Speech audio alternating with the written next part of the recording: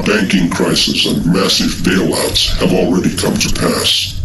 The still unfolding scenario includes hyperinflation, collapse of the economy, a new global currency, domestic violence, UN peacekeeping forces in the US, and the arrival of high-tech feudalism. We are ready now for the final trip in our time machine. On the control panel in front of us are several selector switches. The one on the left indicates direction of time. Set it to future. The switch on the right indicates primary assumptions. Set it to the first notch, which reads present trends unaltered. Leave the secondary assumption switch where it is. The lever in the center is a throttle to determine speed of travel.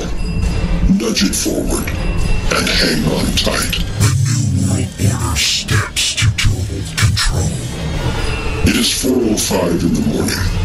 While New York City sleeps, the computers on the 4th floor at Citibank are aware that a full-blown crisis is underway. It started in London, 5 hours ahead of the East Coast, and within minutes had spread like an electronic virus to Tokyo and Hong Kong. That was an hour ago. Alarms are now sounding on computer terminals in all the trading centers of the world, and automatic dialing services are summoning money managers to their boardrooms. The panic started from rumors that one of the large U.S. banks was in trouble because of the simultaneous default of its loan to Mexico and the bankruptcy of its second largest corporate borrower. Yesterday afternoon, the bank's president held a press conference and denied that these were serious problems. To reinforce his optimism, he announced that on Friday, the bank will be paying a higher than usual quarterly dividend. The professional money managers were not convinced. They knew that writing off these loans would wipe out the bank's entire net worth. By 5 a.m., the money center banks are facing heavy withdrawals from overseas depositors. By the time the sun peaks between the New York skyscrapers, Americans are also taking their money. These are not small transactions. They involve other banks, insurance companies, and investment funds. The average withdrawal is over $3 million. The reservoir is draining fast. It is now 7:45. The banks will soon be opening their doors, and already newspaper reporters and TV crews are arriving outside. A plan of unified action must be made quickly. The chairman of the Federal Reserve has arranged an emergency conference call with the CEOs of all the major banks, including one who was located at great effort at his fishing lodge in northern Canada. The president is also tied into the telephone network, but on a silent monitor basis. Other than the chairman, no one else knows he is listening. The new world order steps to total control. The CEO at Citibank quickly summarizes the problem. None of the banks will be able to sustain withdrawals of this magnitude for more than about 48 hours, perhaps less. The money is not in their vaults. It has been put into interest-bearing loans. Even if the loans were performing, they would not have the money. Now that some of the larger loans are in default, the problem is even worse. If the Fed doesn't provide the money, the banks will have no choice but to close their doors and go out of business. That would cause a collapse of the economy, and untold suffering would follow. Americans would be thrown out of work, families would go hungry, national security would be weakened, and it would undoubtedly spread to the entire world. Who knows what dire consequences would follow? Chaos, famine, and riots here at home? Revolution abroad? The return of a militaristic regime in Russia? Atomic war? The chairman cuts the monologue short. He is well aware that the banks must not be allowed to fail. That, after all, was one of the reasons the Federal Reserve was created. He wants to get on with the details of how to do it.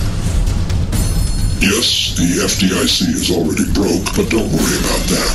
Congress will authorize a loan or some other mechanism for the Fed to create whatever amount of new money the FDIC might need. If Congress moves too slowly, the Fed has other technical means to accomplish the same result.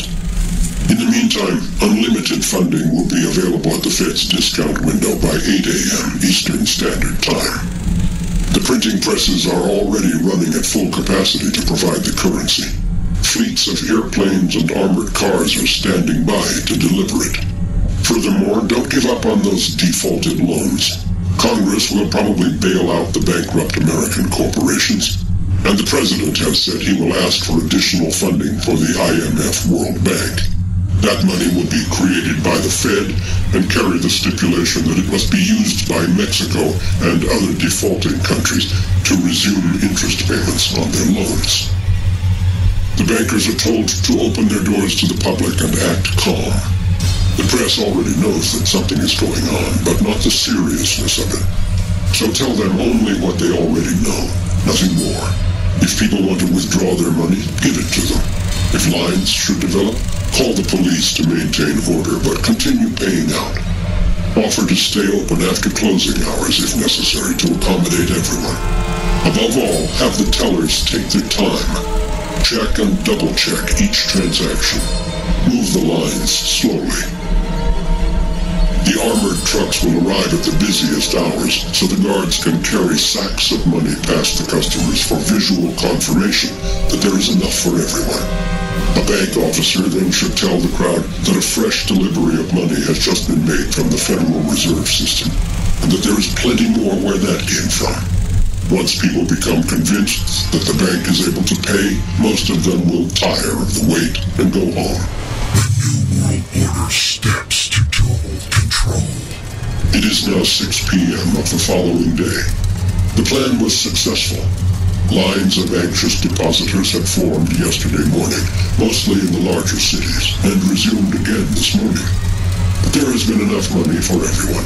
The news media treated the story lightly, making sure to include sound bites from various experts that banks can no longer fail, thanks to the FDIC and the Federal Reserve System. More than half the video time is devoted to armored trucks and guards carrying sacks of money. The banks closed on schedule today, and there were no more lines. While everything appears calm to the passengers on deck, the fire still rages out of control in the boiler room. Over $1 billion has already fled, mostly overseas, and the hemorrhage continues. The Fed is pumping in fresh money to replace it. 2 of the banks have instructed their computer technicians to activate an automatic 2-hour delay on all incoming transactions. There is talk of deliberately disabling the entire network and blaming the breakdown on overload, but the idea is abandoned. There are too many people in the system. Someone surely would leak the truth to the press. The danger of a run on the banks by private depositors used to be the nightmare of the Federal Reserve. Now is nothing compared to the electronic run that is taking place, involving institutional depositors around the world. These are professionals who are not impressed by armed guards carrying bags of currency. They want their money now, and they are getting it. Although they are receiving it in the form of electronic credits, they are immediately exchanging that for something more dependable, such as stocks, other currencies, and bullion. This is the Fed's finest hour. It is exercising its many powers, carefully accumulated over the years, to create money out of whatever is at hand. U.S. Treasury bonds, bonds from other governments, corporate debt obligations, even direct loans to individuals and partnerships. Billions of new dollars are springing into existence. They are spreading around the globe to fulfill the bank's obligation to give people back their money. The New World Order steps to total control. It is now 7 weeks later. Something happened, but no one knows what. Like a spark igniting a twig, spreading to a branch, and then engulfing the entire forest, the public has panicked. Responding to a primitive herd instinct, they are descending on the banks and the thrifts. They want their money. They want their savings. Perhaps it was the newly released statistics showing higher unemployment, or the continued rise in bankruptcies, or the congressional vote to increase the national debt again, or the jump in Social Security taxes, or the loss of another 140,000 jobs to Mexico, or the riots in Chicago and Detroit for more food stamps and government housing, or the presence of UN peacekeeping troops to augment the National Guard, or the rumor that the Bank of America America was technically insolvent, or the UN World Court ruling that the number of American automobiles had to be cut by 30% by December 31st, or the skeptical tone in the voice of the CBS News anchor as he quoted the latest prediction of renewed prosperity. Whatever it was, there are now long lines of sober-faced depositors outside every bank. There is not enough cash in the vaults to meet the demand. Most money is checkbook money, which means it consists merely of magnetic impulses in a computer. Only about 5% of the monetary supply is in the form of coins or currency. Most of that is already outside the banks in cash registers, wallets, and mattresses. The amount inside the banks is only about 0.5%. The Fed's emergency supply of currency, a large quantity warehoused for exactly this kind of crisis, is inadequate. This time the printing presses cannot keep up. Spokesmen from the Treasury and the Federal Reserve appear on TV and assure the nation that there is no need for panic, everything is under control. The only problem is the irrational behavior of alarmists who have no faith in their country. No one believes them. The lines grow longer, and the people become angry. Bank employees are jeered on their way to work. Bomb threats are made. Sporadic violence breaks out, and bank windows are smashed. The International Guard is called up. The president declares a bank holiday. Since people cannot close out their bank accounts by withdrawing currency, they rush through the stores on checkbook spending sprees. If they cannot get their money back, at least they can buy things with it. Garages and basements are filling up with canned goods, shoes, liquor, tires, ammunition. Goods are becoming scarce, pushing prices upward. The Dow Jones is going through the roof as investors empty their checking accounts to buy anything for sale. The Securities and Exchange Commission finally suspends trading. 9 months have now passed. The crisis has been a blessing for politicians. They have thrived upon it and grown in stature because of it. It has given them an excuse to swarm through the country on fact-finding trips, to appear in shirt sleeves at town hall meetings, to give speeches, and to be seen on television, all the time expressing grave concern and appearing to take charge. It has legitimized their role and somehow made them seem more necessary than before. They have been converted in the public eye from oafs and bumpkins to serious-minded statesmen. The party in power said it inherited the mess. The previous party blamed the current one for dropping the ball. Both parties, however, agreed on the solution. More of exactly the same policies that created the crisis. Expanded power to the Federal Reserve, more government control over the economy, more subsidies and benefits, and more international commitments. These were called emergency reforms and became law. The same men who created the problem prescribed the solution. The public was grateful to have leaders of such vision and wisdom. The New World Order steps to total control. The most important emergency reform was to bail out the banks with taxpayers' dollars. Defaulted foreign loans were taken over by the IMF World Bank, and the failing corporate borrowers were given government grants disguised as loans which everyone knew would never be paid back. Next, the banks were nationalized, at least in part. In return for the bailout money, they gave large blocks of stock to the government, which now operates as an official business partner. This was not a drastic change. The banks were already heavily regulated by government, even to the point of determining their profits, dividends, and executive salaries. That is the way the cartel wanted it. It was the means by which competition was avoided and profits assured. Monetary scientists and political scientists have always worked as a hidden partnership. This merely made the relationship more visible. Technically, no bank was allowed to fail. The Fed kept its promise on that. When the troubled banks were taken over, all depositors with $100,000 or less were fully protected. If they wanted their money and the bank didn't have it, the Fed simply manufactured it. No one was worried about the value of those dollars. They were just happy to have them. 10 more months have now passed. Those new dollars are flooding throughout the system. The money supply has increased by the amount of the bailout plus the amount of new spending for welfare, healthcare, interest on the national debt, and foreign aid, all of which are in a vertical climb. Inflation has become institutionalized. The dollar has been dethroned as the world's de facto currency.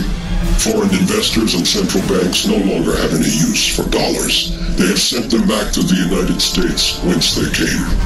Trillions of them have returned to our shores like a huge flock of homing pigeons that fills the sky from horizon to horizon.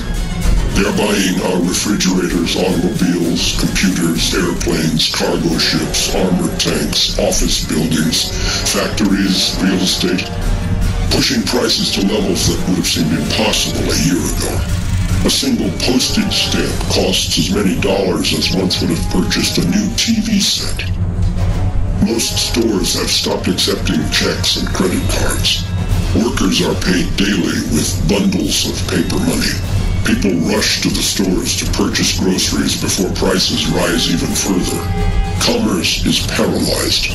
Bank loans and mortgages are unobtainable.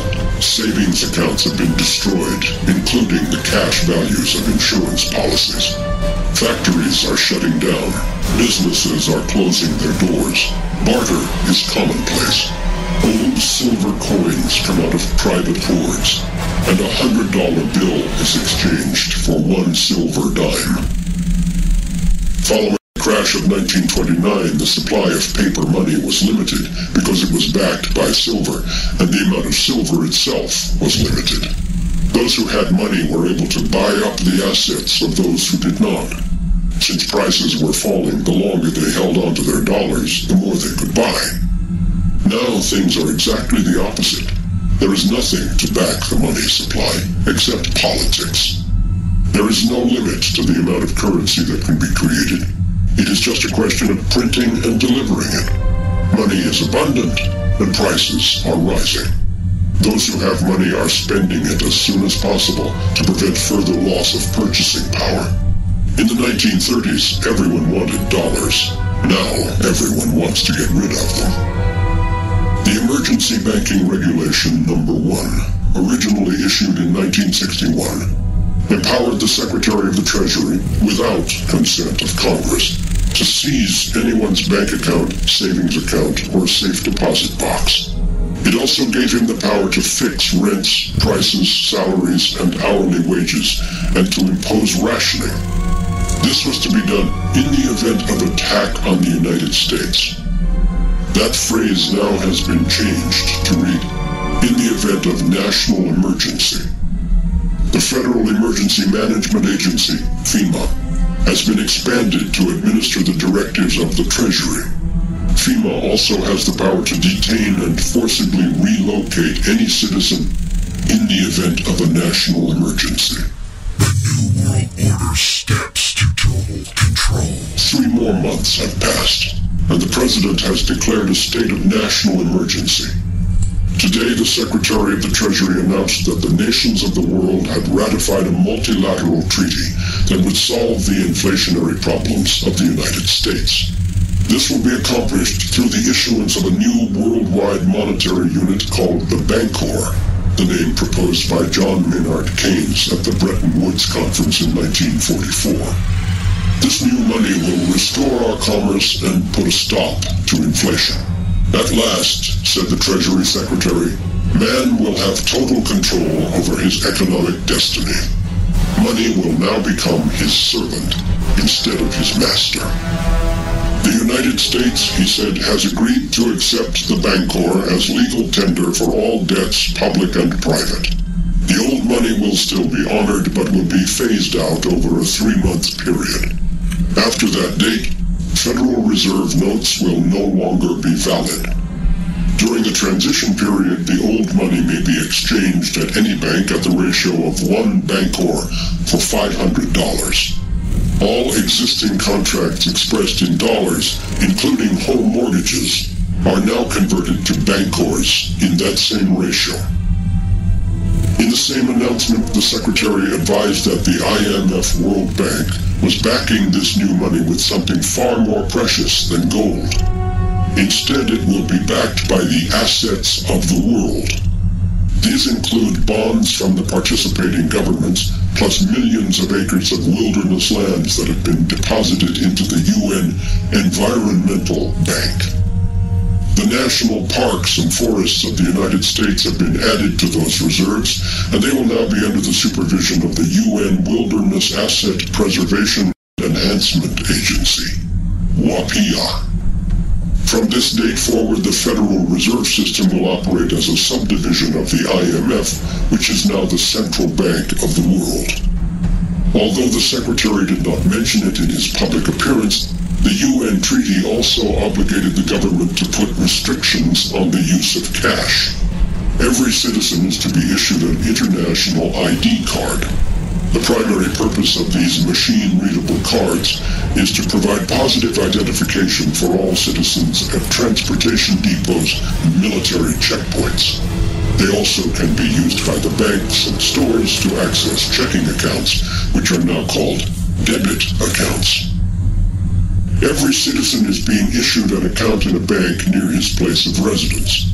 All payments by employers or government agencies will be made by electronic transfer. Cash transactions larger than 5 Bancors will be illegal in 3 months. Most expenditures will be paid by debit card. That is the only way in which the UN Monetary Transaction Tracking Agency, MTTA, can combat counterfeiting and prevent money laundering by organized crime. That, of course, is camouflage. The government complex issuing the new money is the greatest perpetrator of counterfeiting and organized crime the world has ever seen.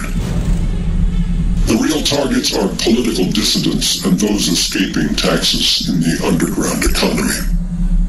No one will be allowed to earn or buy or sell without this ID card, nor will they be allowed to leave the country or even to migrate to another city. If any government agency has reason to red flag an individual, his card will not clear, and he will be blocked from virtually all economic transactions and geographical movements. It is the ultimate control. The new money offers the cabal yet one more benefit. There can never be another run on the banks, because it is now illegal to demand currency. The New World Order steps to total control. Hyperinflation is fertile ground for the seeds of revolution. Economic despair led the masses to grasp at the promises of Lenin in Russia, Hitler in Germany, Mussolini in Italy, and Mao in China. It has now been 3 years since that fateful run on the banks in New York, and inflation has not abated, even with the introduction of the Bancor. Now we are witnessing massive public demonstrations in every major city for higher wages, more jobs, larger government benefits, and more stringent price controls.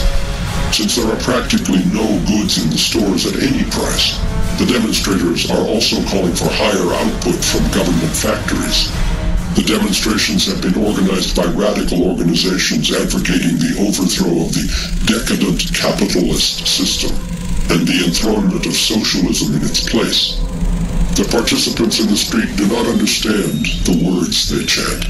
They are unaware that capitalism has been dead in America for many years, and that it is socialism they already have. Nevertheless, there are tens of thousands of desperate people who are attracted to the rhetoric of revolution. Terrorism and revolutionary insurgency have become common occurrences in the major urban areas. The ranks of the revolutionaries are swelled by those who come solely for the looting that always follows. People are frightened by these violent events and demand the restoration of law and order. They are relieved when martial law is declared. They are happy to see the International Guard patrolling their neighborhoods.